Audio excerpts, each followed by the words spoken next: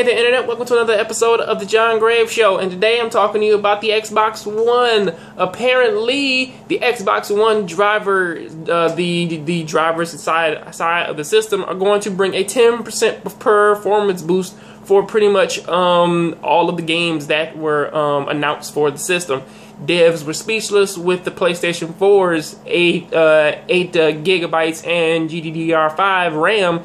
But pretty much when they heard about this, and still speechless, you know, so on and so forth. Pretty much, this is kind of a thing that's there to kind of push games like Assassin's Creed Black Flag to make them run at 1080p instead of 900p. And pretty much pushes the performance, and also kind of can make games run at 60 frames per second. Mind you that this does kind of seem, or at least like in hindsight, this kind of seems really pointless, solely because these are powerful systems, and you would kind of expect them to kind of be pushing this kind of power on their own, regardless of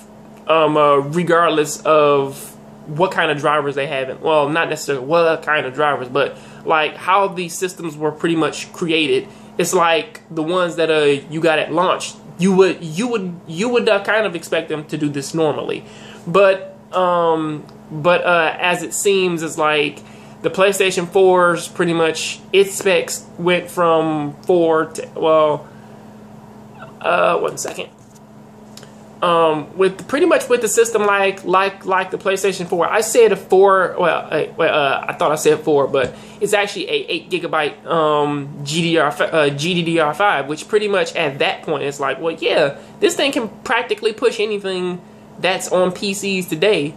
Well, possibly not at like max settings of the PC, but it can run it pretty well.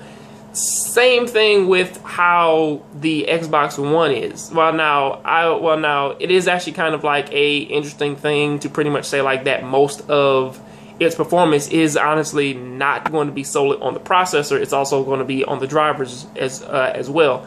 That is pretty interesting, but at the same time, in hindsight, it really doesn't really matter all that much. But at the same time, hey, good job, Microsoft. You kind of did something right with your system, and pretty much these things are working well. You know, I